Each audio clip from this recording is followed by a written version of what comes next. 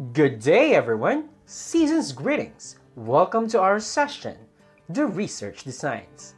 Our session focused on the definition of research designs, also the qualitative research designs and quantitative research designs. To begin with, let us define research design as the techniques and strategies that the researchers utilize to the various aspects of research study in a precise, coherent, parallel, and logical way. It constitutes the methods for data collection, measurement, and the way of analysis. Let us remember that the focus of our research is focused on the consumers and the businesses, as the consumers on their behavior, preference, and the way they decide. Into business, the way they formulate strategies in order to establish a sustainable interaction among customers and themselves. Qualitative research designs basically has 6 designs: phenomenology, case study, ethnography, grounded theory, historical analysis, and content and discourse. Phenomenology focuses on the lived experiences of the respondents. Case study, on the other hand, focuses on a specific case, a specific problem at a specified time. Ethnography, on the other hand, is used to understand race, ethnicity, and culture-based identities. Grounded theory focuses on explaining various theories. Historical analysis is a design that used to understand the history or past events that could be utilized for future perspectives. And content and discourse. This design is used for empirical, text analysis, and status quo analysis. Let us have some examples on the various qualitative research designs. Let us have an experiences in online entrepreneurship. It focuses on the lived experiences of the participants, let's say entrepreneurs, when they engage in online entrepreneurship. For a case study, let us have an inventory management of a specific diner. Doing a case study as a research design, you focus on a specific problem, a definite place, and a specific time period. Usually, case study goes to understand different perspectives, activities, which leads to the improvement of certain processes as far business and market research is concerned. Ethnography is utilized when we want to understand the beliefs or practices of a certain group of people. This research design is best in understanding this. Grounded theory, on the other hand, let's say for example, social theories. There are many theories in social sciences, just for example here. So if we want to prove or disprove certain theories, then this research design is best for this one. We have historical analysis.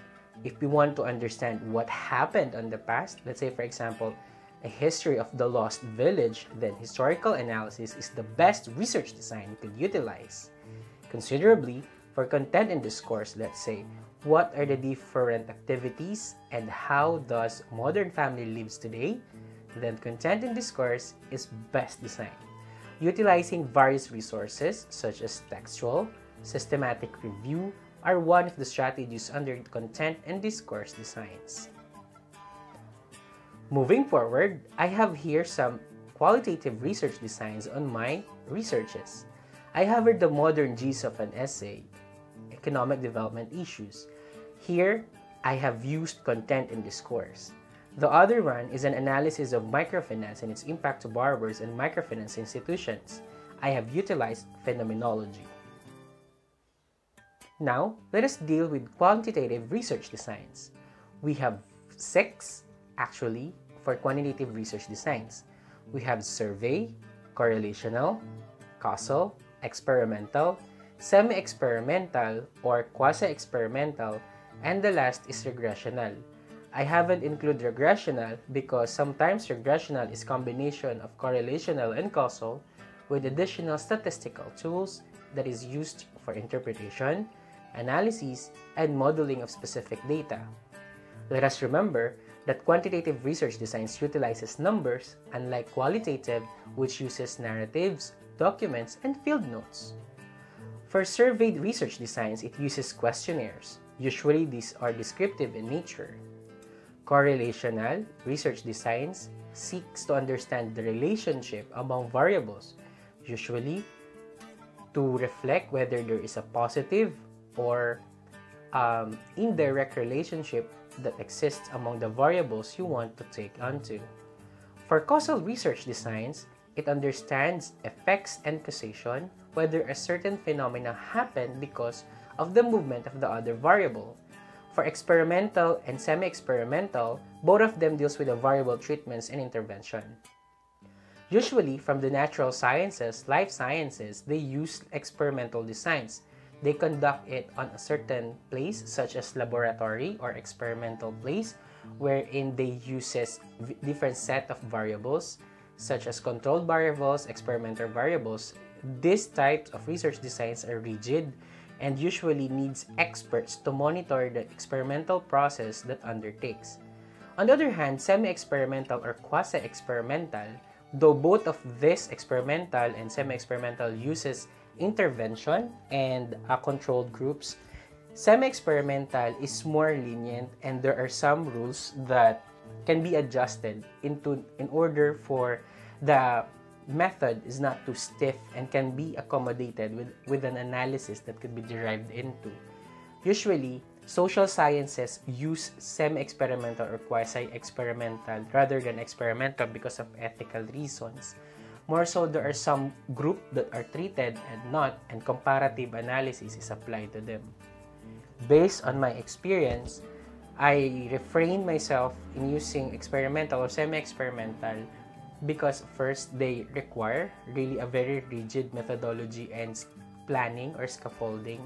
Second is that there are many things that you need to consider, such as the behavior, of course, the ethical purposes, and as well as implementation.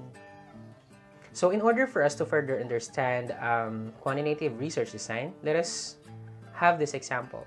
For survey research designs, maybe we could look on why some various customers have their expressions. Maybe surveying among potential customers, why are they happy, why are they sad, why are they get angry. So in market research and business research, we do this a lot.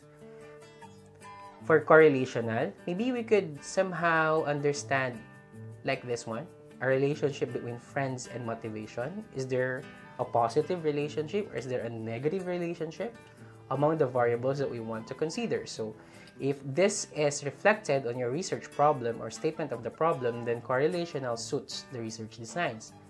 For causal, maybe let's have this. A certain fruit causes changes in appearance or the way you do things. So a certain variable is responsible for a change of the other variable. So that is causality. Establish causation or causality as an interpretation or an analysis of a certain problem or paradigm. Experimental, on the other hand, like I've said before, this is more rigid and more used in life sciences and natural sciences. They are confined in laboratory experiments or experimentation rooms. On the other hand, quasi-researches are on intervening groups and group analysis too. Now, I have here my published research. This research is entitled The Political Economy of Low-Income Countries. So here I have used quantitative research design, in particular causal research design. So what I did here is to understand the political factors and the economic factors, which of them causes as a reflection of other variable. If a certain variable, let's say political variables, have a certain movement, does it have an effect on the economic variable? So this is how the study was explained and was conducted. Also, I have here another study. This is published in Ascendance Asia, Singapore. This is entitled Macroeconomic Policy Sensitivity of ASEAN Members. So I have used here causality and correlational designs. In particular, this is a regressional approach.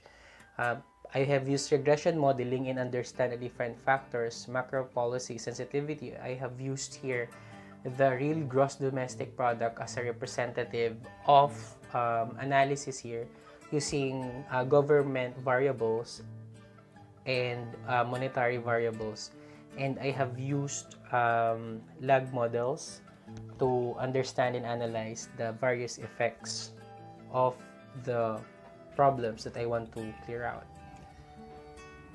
Moving forward, mixed research designs, on the other hand, uses qualitative and quantitative research designs. So it is a combination of both. Both business and market research, the trend today uses this one because the qualitative and quantitative research design has its own advantages and disadvantages. Mas nakakatulong kasi sa paggawa ng analysis at paggawa ng mga formula strategies kapag very supplemental ang ating mga data. Kaya mas malaking tulong ang quali at quanti. Now, I have here a research that was conducted, I think, 2018. This is entitled The Savings and Investment Behavior of Selected Fisher Folks in Municipality of Rosario. I have here used triangulated research design, which is actually a mixed research design. I have used here descriptive and inferential approaches. So, I have used here the phenomenological approach and understanding what have they experienced. And inferential design, I have used regression modeling through causation and correlational analysis. So that ends our presentation. So I hope you have learned something today. May I humbly request you to go back to your Google Classroom for our activity. And a question can be posted on the comment section of our Google Classroom trend. So with this, in truth, excellence, and service, this is your teacher.